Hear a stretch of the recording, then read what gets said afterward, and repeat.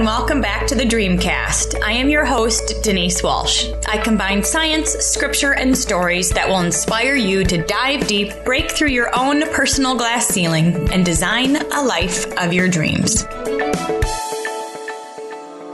Do you feel like you've not been able to make headway in achieving your goals? Or did you start the year pumped, ready to move forward on making things happen and simply lost your way? Things don't need to just get better. They actually can be better. In Design Your Dream Life, I'll show you a proven pathway to take you from where you are now to a life filled with joy, wholeness, success, and fulfillment. I'll give you the keys to not just developing a plan, but taking massive empowered action to make your dreams a reality. Turn roadblocks into stepping stones and leverage the power of gratitude and forgiveness. Let's face it, taking massive empowered action and making your dreams a reality isn't always easy. So I'll be there with you every step of the way. Visit dreamlifetoolkit.com to purchase your copy of Design Your Dream Life, obtain resources, and join our free community. Again, that's dreamlifetoolkit.com. Big welcome back to the Dreamcast. Our next guest founded her company, Ariel, at the age of 21 with a mission to elevate people and places. Since then, she's formed multiple companies under the Ariel brand, all with the same mission of empowering people, sustaining the planet, and utilizing capitalism as a force for good. Through the success of her companies over the past 10 years, she is resetting the standard for what is possible for women and young people around the globe, and has even won several national and international awards for speed of growth, innovation, and trajectory. Ariel's commitment to a triple bottom line approach is proving that conscious business is not only viable, but the way of the future. I love talking to people who know what they want, are excited about it, and then go stinking do it. So big Dreamcast welcome to Britnie Turner. Hello, thank you for having me. Yay, I'm glad to talk with you. I apologize in advance for my cold that came on last night. I'm excited to hear more about what your business is and what you do. So can you first tell us a little bit about what is Ariel? Ariel is a brand that is dedicated to elevating people and places. And every company that we start underneath that brand is doing that in its own way. My vision is to develop nations because I went on a bunch of mission trips and I got really frustrated at the thought of, I thought I wanted to be a missionary, but then once I went on these mission trips and realized I wasn't solving the issue at its root, I've been on a mission to figure out how to do that. And so at a glance, you'd think we just have several successful businesses, but the underlying dream and every day what we're working towards isn't just making money and doing cool stuff. It's actually how do you learn what it takes to solve the most horrible atrocities known to man at its root and to where they're not an issue anymore. And so one of my larger companies is Ariel Development Group, and we take the most hopeless places and make them economically self-sustainable. And we get people to believe in these places again, to invest in them, to bring them back to life, or make it safe for people to use the park, or make it safe for people to be out walking in their neighborhoods and get to know each other. And so that's just the very top. We also, the developments that we own, every single one of them, we pick a different social issue and we say, or as many as we can, and say, how can we address this? Honestly, because we control the property, you get to kind of say what happens. And so good people need to be in charge of the resources in this world. And so I like to challenge people who think that it's holy to have nothing and just run around and like help people. Yeah, cool. But if all money does is expand everything that you touch and everything that it touches. So if the good people have the money, the resources, the network, you can really go at things with a plan. And so every single company, from the media production company to the development group to our multifamily company to what we're doing overseas, is attacking different things, but setting us up to where we can work in developing nations when they need it most, specifically focused right after a disaster.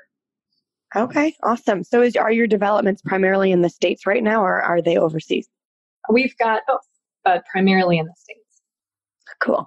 Now, I grew up going on mission trips as well, and most of our mission trips were in the States, in Tennessee and Kentucky, and we did home repair and all of that kind of stuff. But then I've also been to Africa and Swaziland and did some mission trips over there. And I totally understand the idea that when you have the bug to serve and to give back in this way, like it really can, it's your passion. So how did you take that passion of service and really say, like, what was the turning point where you said, I need to do something more than just come once a year? How do you turn it into a business? Well, I mean, I didn't even know I'd go into business. So I love to encourage people who are in business. I'm like, well, you hadn't figured out more than I did. I thought I was just going to flip some houses and then move to Africa. And so then it turned into a business as I learned, God, God is just so good. He sneak attacks you and convinces you to do stuff you'd never think you should do or would do. And mine was, all right, well, I'll just flip some houses, then I'll move. And then after I had done that for a couple of years, and I was irritated because I'm a baby, and I'm like, I just want to save babies right now. I don't want to have to do this business thing. And I don't know, it was in my brain, it was like super boring. And so the first time I went back after being in business for like 3-4 years, I went to this village in Kenya, and we were working on developing an orphanage, and I was hiking the land, and I realized, oh my gosh, I can help them do this land deal. And then as we were continuing to walk it, we were laying it out, I realized that I had the skill set of doing a site plan and saying where things should go to optimize the development of this orphanage to where it's not just shoving kids into a warehouse. You can actually recreate a family model. And then how do you lay out the cow farm, chicken farm, vegetable garden, or how do you do the market study to do, are you doing chickens or tilapia? What's going to not flood the market to where you can actually not only train the kids, give them healthy food, but also create an income and cash flow for the orphanage to cover the overhead so you're not having to beg people for money every month. I freaking hate asking for money. Oh. And that's the best part about business, to all of you who are really passionate about doing something, is you get to tell everybody you want to just suck it. I make my own freaking money, and you don't have to fund my vision. It's nice when you can go in with people. It sounded really harsh, but it's nice when you can go in with people, but it's better when you don't have to basically count on anybody to live your purpose in life. Of course you count on your team. Of course you count on everybody you work with, but I don't have to go beg some dude on a yacht for the money to build this orphanage. I have a way to be able to pull that off on my own. Does that make sense? Absolutely. Well, it's awesome because you see a need and you can go fill it. You don't have to be a bridge. You don't have to go, market the need and get people to donate. You really have created a way where you can earn it and go fill the need yourself, which gives you and your team just that much more influence. So did you know anybody that did this? Did you find people that did this? How did you learn the skills to grow in this way?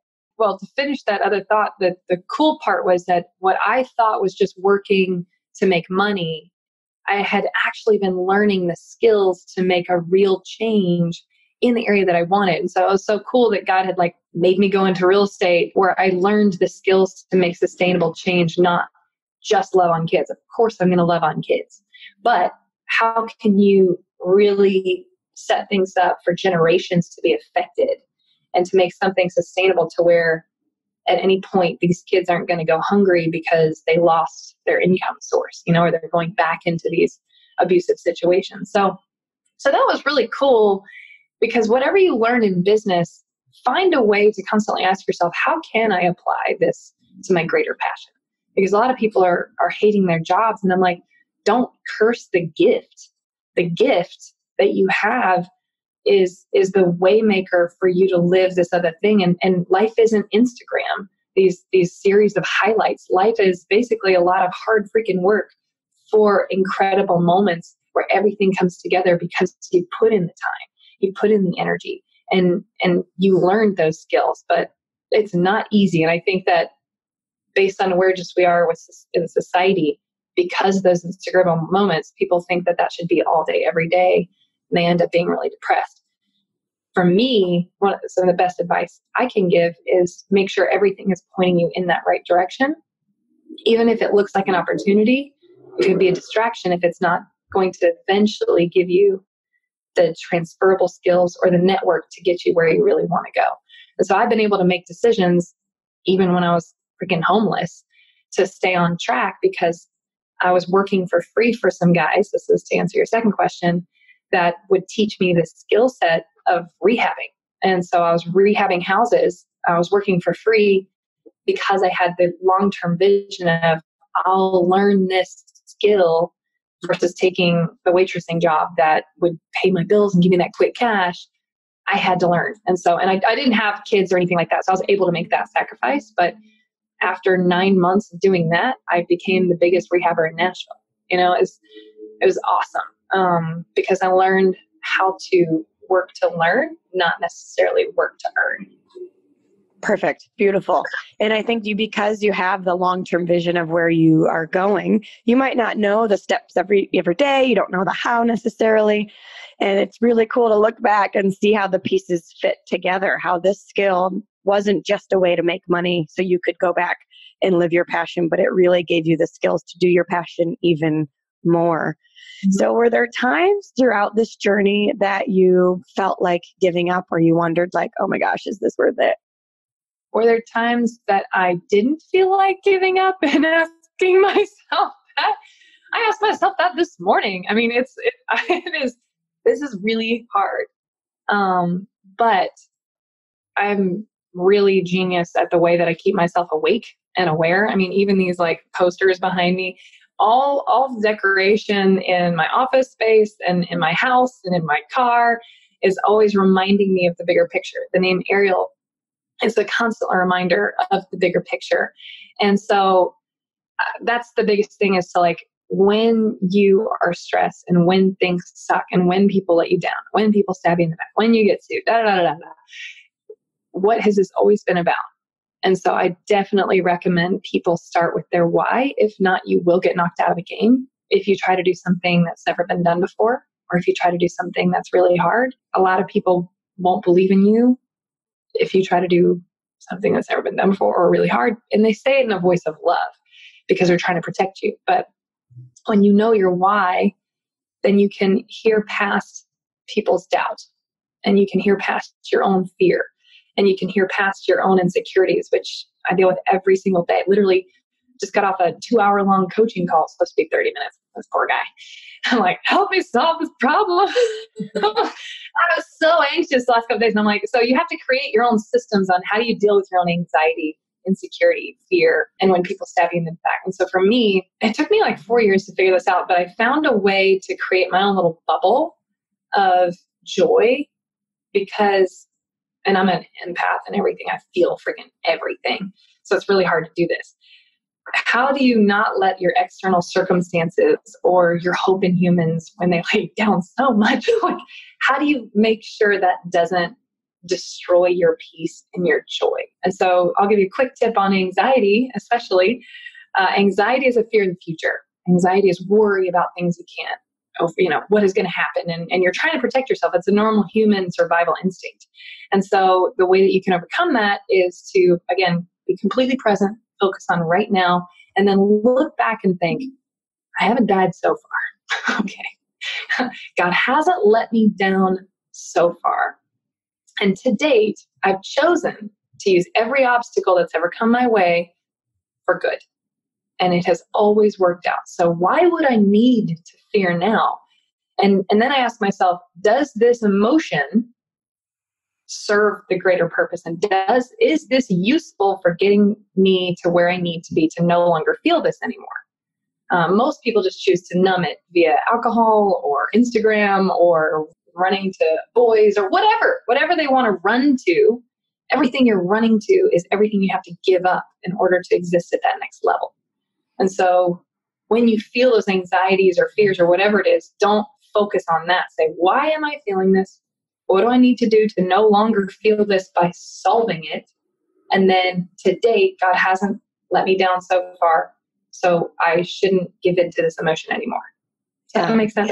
Yeah, absolutely. And I think the bubble that you speak of is so important, because if we don't have that and we don't create a system, then we either are uber up like roller coaster ourselves because we're reacting to everything that is going on around us, or we like get burnout. And I mean, I was a clinical psychologist before I started my entrepreneurial venture.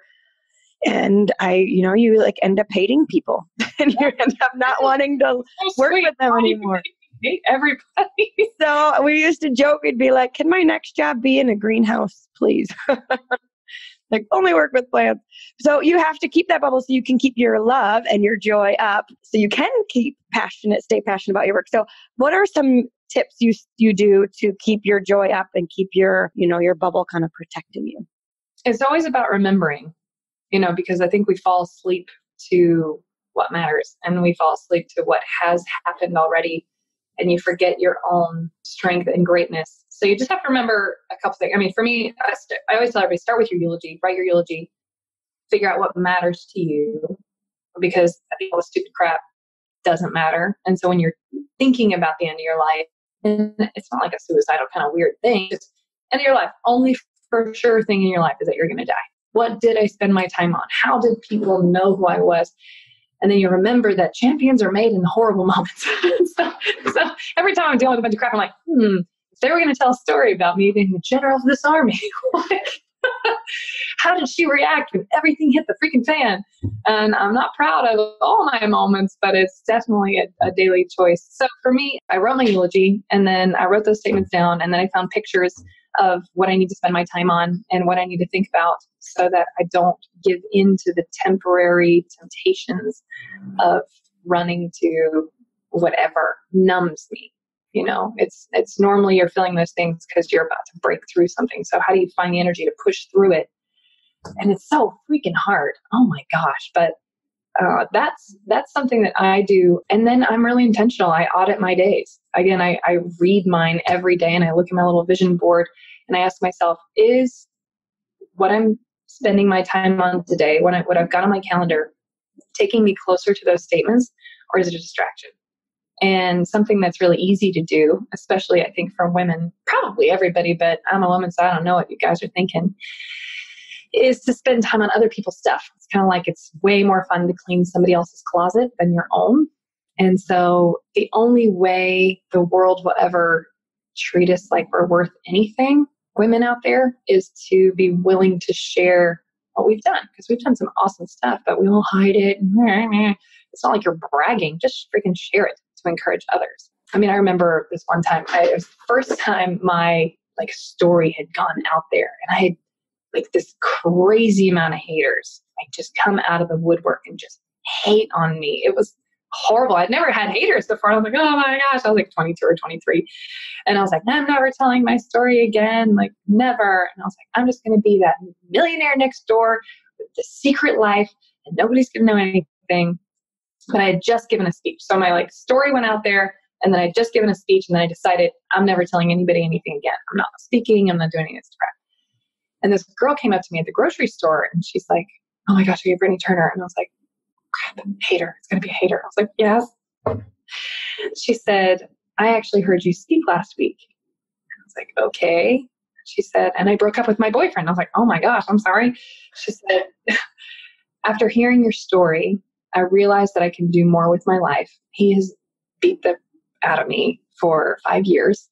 And I never thought I was worth anything more, or that I could do anything more based on what he told me. And I believed him because I thought he loved me. And after just hearing what you've accomplished in flipping houses, this has no correlation to an abusive boyfriend at the time. And she's like, I realized that I could do more. And so I just want to encourage you women, one, to help each other, be for each other. There's no, we don't have time to be jealous or stupid. We got a lot to do. We got people to help, and you need to work together to get that done. But also share your story. You will have haters. You're gonna have weirdos. I put 2 guys in jail, and just people are weird, but it's worth it because you never know who you will encourage to see what they're capable of in their one chance on earth, and what lies they've been believing that are holding them in a cage against their potential. And so, I believe that women are finding their value, and they're finally able to overcome their own insecurity and the lies that have been spoken over them. But that is nothing it's not a war against men. It's just simply the other 50% of God's children walking in everything that they're supposed to walk in. And so I've been a part of some women groups that just get really angry and hate men because they've been through a lot of crap. But you know what? The more they see that we're capable of, the less they'll talk to us like we can't do it, because it will be normalized. So let's just normalize it by sharing. Absolutely. I love that. And women are finding their voice. They're finding that what they want is important, that who they are is important, that they have something to contribute and something to say in the world. And you mentioned that Ariel, it reminds you of the bigger vision for you. Why did you name your company that? What does that mean to you? I actually feel like God gave me the name like 2 years before I even started my business. And I went home and Googled it because I saw a very specific spelling, and it had two answers. One was existing and creating above the rest, and that really speaks of excellence and having a higher standard. Very easy, especially in the beginning, to cut corners. But I'm telling you, don't cut corners. Don't just take the money option. Think long term about your brand and your values. And what's crazy is how it comes back to you. It could be 5 years later. Think long term. So existing and creating above the rest. And then it was keeping the big picture. And think about the aerial views from up high. You can see the whole plan. And so you don't get lost in today or the issue of today. So I look like a total nerd. I've got literally space stuff everywhere. I've got space books all over. All my decorations are space, or literally maps of aerial views. And it's just to remember the big picture. And when you look at space, you realize how tiny we are and how infinite God is and how much bigger he is and how he's already thought of this stuff and dealt with it. And so you can overcome this thing that you might not feel like you can overcome. And so that's why I decorate with space. I love it. I love it. You're so right. Because anytime we go down the rabbit trail of anxiety or fear or that monkey mind or stinking thinking or all that, the stuff that keeps us stuck, it's because we're so often, at least I find for me, I'm so worried about when you take a step back and look at the big picture, you realize it doesn't matter. I like to say, if it doesn't matter in 5 years, it shouldn't matter now. Exactly. And I think I've found myself thinking and worrying and stressing over things that at the end of the day, worth my time and energy. Now, one thing you've talked about a lot before we even pressed record was taking care of your health throughout this CEO entrepreneurial journey, because when you're an entrepreneur, you don't necessarily clock in and clock out. You have endless to-do lists, and you're in the driver's seat of all of the businesses. So it's very easy to run yourself ragged and work nonstop, especially when you're passionate about it. So what have you done to keep yourself well-rounded and sane, I guess? I thank God I'm killed over by now, but the best advice I can give people who are just getting started and who have been in it forever really is to take care of the vessel that you're stuck in, your body. You can't really change this, and it doesn't matter that you're going to be uber successful or that you're helping a lot of people if you die at 40. So let's take care of this crap. I did not think about that. It sounds so stupid, but I didn't grow up eating healthy. I always lifted weights because I love muscles. But I didn't understand the importance of mind clarity or being able to really get these downloads that I get now, because I am in a space that my health, I'm not just barely making it. I started out working 18 to 21 hours a day for 7 years. And it's a long story about how I ended up not having to do that anymore, but the kind of leader that I can be and show up as if I'm not putting stupid stuff in my body. If you're eating junk, why do you think your body's going to give you good ideas? You're not. So also man looks at the outside, God looks at the heart. Doesn't mean we all need to be supermodels or anything like that. But if they look at you and you are physically a mess, or you're gaining tons of weight because you're putting your business first, people won't invest in you because they're well, if they can't take care of themselves, it's a subliminal thing. They don't even know. Then why would I think they're going to take care of my money? Or why would I think I can trust them with this project? Or whatever it is. Prioritize your health. Literally, there is no point in having any money or any of this the stuff that your business will give you if you're not feeling well enough to enjoy it. Does that make sense? And so bottom line, super basics is you got to figure out what works for you, but it's so easy to Google right now, and just the junk that you're putting in or the fast grabs can kill you. And so for me, I run 5 companies and a nonprofit. I'm global. I have a billion houses. Like I've got so much stuff going on. I have real problems. I'm always in, it's crazy, the stuff that I do. And I decided, how can I prioritize my health and not drop the ball on any of my companies? So I decided to do a bodybuilding competition last May. And I was like, I don't have time to cook. Never going to cook. Sorry. Whoever man I end up with out there, never going to cook. I can't. I have no desire. I'm not going to cook. I'm not going to drop the ball on my businesses, and I'm going to look like a pro athlete. So how can I do this? And I actually figured it out. And so I found a meal prep company that would make me healthy, organic stuff. Also, I'm pescatarian. So I've got like all these limits, and I'm not going to stop traveling. So I figured it out. The way that I figure everything out is I find somebody who looks the part and is doing what I want to do. And so I got myself a good coach. I probably had like 4 coaches. It was ridiculous. Teaching me the mindset, teaching me all the rules of thumb on how to look that way. But then I also wanted to do it healthy, and then like a trainer.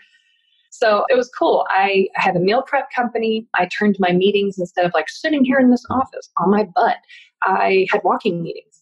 And I would literally, I'm like, you want to meet with me and pick my brain? Fine. We're doing it on the treadmill. Bring your notebook. You can stand if you want to, but I'm talking while I'm walking. Traveling, there's like this cooler that you can put your meal prep stuff in. I have my vitamins in my desk next door. I have a whole series of weights in every room of my office. Like, doesn't matter what room I'm in, and we're in a room and it's taking too long, I just start lifting. And then the accountability, I had to text my trainer every time that I ate. And I had to text them that I did the workouts.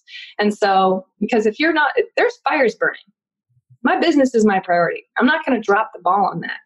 But if you're not yelling at me as my coach and you're not becoming a fire too. So I told him, like, here's how I'm going to get out of meetings. Here's how I'm going to totally not do anything that you say. Know that those are very good sales tactics. So I need you to not let me get away with that. So knowing your weaknesses, it was great. I got 2nd place, so now I have to do one and win, which is so frustrating. But it's fine. I enjoyed it. And I felt better than I've felt my entire life. I was more confident. It was crazy how much people respected me because my body was in balance and my mind was in balance. So it was super fun, and I highly recommend it. But at the minimum, find a way to get healthy food into your life. Meal prep companies are everywhere. They're cheaper than buying your own food, honestly. They deliver to your office. Find a way, not an excuse. Yeah, absolutely. My son is in 2nd grade, and in his school, there's a sign that says, I can do hard things. And I find when you do hard things, you realize what you're truly capable of, and when you get to the other side and you make it and you're a finisher, and like you realize, oh my gosh, I truly can do anything. It was awesome. It does. You grow so much inside. Just like you said, the struggle is often what you talk about on stage, right? And so when we choose and we do the hard thing instead of the easy thing, that's when we kind of grow those muscles. So what is your favorite project that you're working on right now? Ooh, some of them I can't talk about, but the ones I can talk about, I've got a health and wellness development in Nashville. It's the first health and wellness community. And when we were designing it in the beginning, I didn't know what I was doing. I never do. But I find people who do, and I'm willing to ask them the questions. I'm willing to look stupid. I'm like, I don't understand what you're saying. I'll just ask you. But I also find a way to create value. So instead of just, I'll take you to lunch and ask you to share millions of dollars of wisdom, it's like, I'll make people partners on deals. And as a person that is a partner, literally your obligation is to meet with me for lunch once a week until the project's done.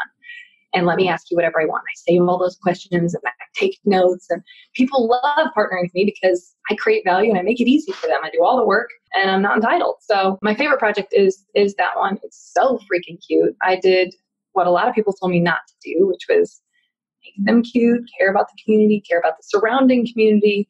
And when we Googled This was literally us. We had 10 acres of land. We're like, all right, it's the first time we've had this much land. What can we do when you can control an environment like that? And so we Googled top issues in Tennessee. And number one was we were number 4 in the nation at the time for highest rating of obesity-related diseases. And I'm like, all right, if developers can design something that everybody has to live in, then how can we solve people dying from obesity-related diseases by making it not normal to eat crap and never go outside and not exercise? So we designed the whole 62 house development and the restaurant around getting out, getting active. We were really blessed to back up to a greenway. We paid to put the greenway connection in. And so now not only our neighborhood, but the entire surrounding neighborhood has access to 960 acres of park. Their kids can play in the front yard. They get out and exercise. The way we did the windows, the way we did the colors, the way we did the stairs, everything actually gets to your subconscious and tells you to go out and be active, which is so cool. And people say things to us that they're like, I didn't even realize how inactive I was until I had access. Because just like I said, you have to have weights and healthy food around you that you can grab to give you access. Health, what I have found for me is that it's about access. And so we give buyers a bike when they buy a house. We're like, you're going to use this, so it's one of those things like, well, I have a bike, now I should use it. And so we take away as many excuses as we can to encourage people to live a better life. And so anyway, it's been really fun. We've got urban gardens in there. The restaurant is all health. And so people are really busy. They've got meal prep too. And it's like, they've got vegan options. It's just really cool because you're picking, you stick to your values. Yeah. But everybody told me not to do it because they're like, God, it's a stupid waste of money. Why would you put an outdoor gym out there? I'm like, trust me. And they sell faster and for more money than anybody else, which is awesome. Yeah, because you're creating a place where people want to live. What I love about what you did is, number one, you asked questions. You didn't just start doing, you really surveyed the need, but then you took that need and said long-term view. You didn't just do a quick fix. It was like, no, like not just the first round of families that live here, but the second round and what's the atmosphere. And so that long-term view, that aerial view was from the beginning, middle, and end of the project. How fun. Okay. 2 more questions. One is about your missions. What has been a really fun project that you've been able to do in developing nations that you are the most excited about? So the British Virgin Islands, I fell in love with that in 2014. And before the hurricanes, I'd actually spent a lot of time there and made a lot of friends. And the day of the hurricanes in 2017, Hurricane Irma had just hit it. All communication was lost. I couldn't talk to any of my friends. I didn't know if they were dead or alive. It looked like everybody was dead, honestly. There's 20,000 people that live there, and the British military took 5,000 body bags because they thought everyone was gone. I mean, it was really rough. So I ended up taking a team down there and snuck in the country with our backpacks on and our boots on, and we thought, again, we'd have to sleep in tents and just go look for my friends' bodies. We were one of the first responders. I had no idea what I was doing, by the way. I mean, I just cared, and I wanted to find a way to help. So when we went down there, I found that Richard Branson was using his Necker Bell, one of the most awesome catamarans in the world, as a rescue boat. And people, the other island owners were using their helicopters to deliver food to remote islands. And Kurt Richardson, he owns an island down there too. He paid for Convoy of Hope to feed the whole country for like 120 days. This cruise ship. I was like, oh my gosh, these entrepreneurs are so freaking bomb. They are doing things. They have the resources to help people in their greatest hour of need. And I looked at my life and was like, I was a little ashamed because I'd been dealing with some burnout. I'm like, does it really matter? Like, do you really want to do this? And I felt convicted. Britnie, yes, I came from nothing, but like, you have learned by studying and by being around things how to do great things and have great resources.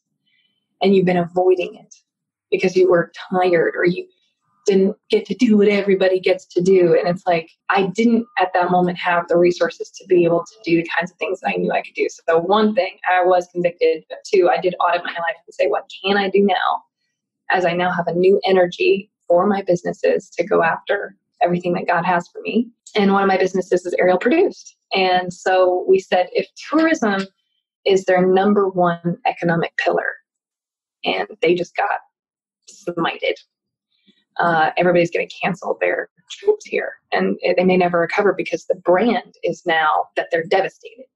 And so we said, how can we retell the story and create hope, have people come back, but also have people continue to vacation in and invest in the BVI? And so, again, didn't know what we were doing, but just thought about it, thought about the issues, and then figured out day by day the outline. And so we created the web series BVI Stronger on YouTube. I recommend everybody watch it. It's so good. And it did everything that we wanted it to do. On top of, it ended up being a way to template. I'm very good at templating. Why? Because I lived in my freaking car, and you can't make the same mistake twice.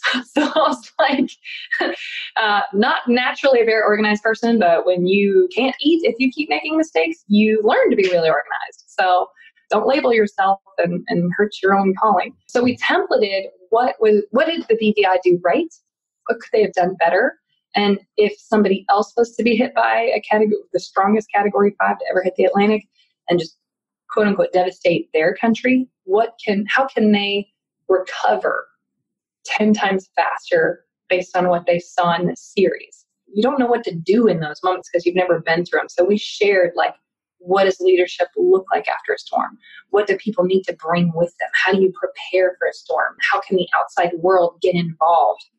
And so it's been really fun to document their journey of recovery and then be able to help other people in the future, or other countries in the future, recover faster. So that's my favorite freaking project in developing nations. Is media is the most powerful tool in the world. And nobody is taking the time to tell the good stories because that's not what sells quickly. And so with that long-term view, we're taking the time to share the right story and encourage the people along the way. It's so fun. I'm like, everybody knows us down there now. And they like come up and hug me. And like, I've had so many people cry and thank me for making a YouTube series because they said, I lost all hope and I wanted to kill myself. But I watched episode 2 and I saw how far we've come. And because I've seen where we came from and where we are now, I had the hope to continue to tomorrow. So thank you for saving my life. I'm like, oh. So I get stuff like that all the time. It's, but we didn't know what we were doing. And I encourage you, just like, don't think you have to have it figured out. Do ask questions, but start just doing what you do know to do. Again, God's never going to give you the full picture, but as you're moving, you'll keep learning if you're aware and you're not getting lost in your own fears. I was going to say, because you weren't a videographer, you were a real estate person. So you had to go find the people who knew what to do and cast that vision and just create the space. And that's beautiful. Beautiful. And definitely. You have a media production company, but we had never done something like that. Yeah. And they're literally, every person working there is under 25 and a woman and had never done something like this before in a really chaotic, dangerous environment. But they're willing to figure it out. And that's my greatest advice, is to figure it out. And you will. We'll put that YouTube series in the show notes below, you guys, so you can totally check it out. Before I ask my last question, how long were you living in a car? 9 months. 9 months. Okay. And then this was because of a business mistake, or just like... I moved to Nashville to learn business. I was going to work for this big speaker on it. He sold courses and stuff like that. I had bought a house at 18. I rented it out to these guys on Craigslist. And I took a job that was $600 less than the minimums on my credit cards because I had lived off my credit cards for like a year before that, trying to learn this business. I was like, all right, well, the only way to learn is going to be to work for somebody who's doing it. So I moved to Nashville, never been there before, had no network, 21 years old. And my family's like, stupid, getting into real estate right now is bad, but I don't watch TV. So I didn't know about the global economic crisis we were going through. And so I'm like, no, it's going to work. I'm going to build orphanages. So I move up there and I'm so determined. I don't listen to anybody. And then I get fired within 60 days of working for those guys. Like, yeah, we don't need this position anymore. I'm like, ah. So the first month's rent check from the guys who were renting my house in Charlotte bounced. So I've got this mortgage payment, no income. I can't tell my family that I'm now a loser with no job. because I didn't go to college. I'm like, college doesn't teach what I want to learn. Why would I go? So anyway, everything sucked. But the day I got fired, I found these two guys that were rehabbers. And I was like, again, everything in you is like, will you pay me $10,000 a month to cover my bills? No. But I said, even though I was in that horrible situation, I was like, can I work for you for free? I just want to learn. And I had to move into my car and I worked for them. They wouldn't tell me even what to do. I had to like find a way to create value for them to keep me around. So I'd literally sit in their car and meet them at like 6 a.m. I'd sit in their car and I'd listen to their phone conversations, hear where they're frustrated, take notes, and then try to make them not frustrated. That was my plan. And in return, I ended up learning the business. I learned how to find deals because, again, they were short on finding enough deals. I learned how to find investors. They needed more investor money. I learned how to find project manager or subcontractors, how to design the houses, how to sell them. Every single one of them was just something that they were irritated about. And that's the best advice I can give you is find someone who is in the business that you want to be in, that you want to learn from, instead of asking them to freaking coffee again. I get a million requests for that. Sorry, guys. Instead of asking them to coffee, literally say, what are you most frustrated at in life right now? And can I help you solve that issue? They're going to keep you around if you create value in their life. So Absolutely. That's the advice I have on finding a mentor. God works in mysterious ways because I'm sure you would not have, moved to Nashville to work for free. He had to get you there somehow.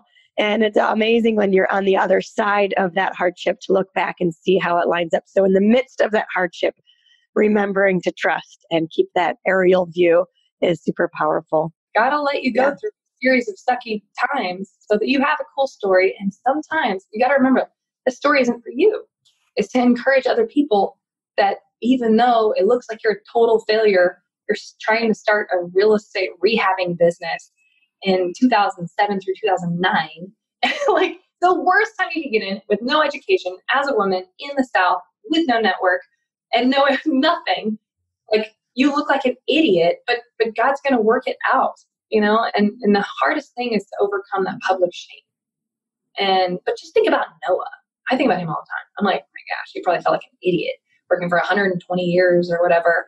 And it had never rained before. Like, think about that crazy guy Noah was. And then in the end, he stuck to what God showed him to do. And he was right and lived. So you got to thank God for the people who have bigger faith than worrying about what everybody says about them. I love that. I love that. Well, thank you so much for your time and your wisdom today. You are certainly somebody that we want to be around because as you've done, you're adding value everywhere that you go, not just for today, but for the long term. So my last question is simply, is there something that you do every day that you couldn't live without? Yeah, every day. Yeah, I do. I kind of touched on it earlier. Every day when I'm getting ready, I do like 5 things. I read my eulogy and I remember what I'm going for because, again, I find the energy to focus. I look at my vision board and I pray and I ask the Lord to bring in the right people and to help me focus on what matters versus escaping into momentary pleasures. And then I listen to audiobooks. I listen to, instead of listening to music, I'd say I'm about 70-30 right now, 70% audiobooks. 30% is just because other people are around me and they wouldn't understand based on where I am in the book. So I never have time to read a book, but I have lots of time I don't have lots of time to do anything, but I'm in the car or I'm getting ready or instead of drowning myself out in some Netflix dumb series, I'm just putting in my brain what I want to become. And so audiobooks is probably my best trick for keeping your mind stable enough to do all this. Awesome. I love it. Well, thank you again, Britnie. And you guys, all of her links and the YouTube series and the aerial information will be in the links below if you want to connect with her. And we just thank you so much for your time and your wisdom and keep your vision because it is having a ripple effect all around the world. Thank you. All right, guys. Hang in there. Thanks so much for hanging out with us today. I want to hear your aha moment from today's amazing episode. If you could leave a review at whatever podcast player you choose to listen from, Apple Podcast, Castbox, Spotify, YouTube, wherever you're listening from, leave a review and share with us your favorite part of today's episode. Thanks for hanging out, and remember to dream big.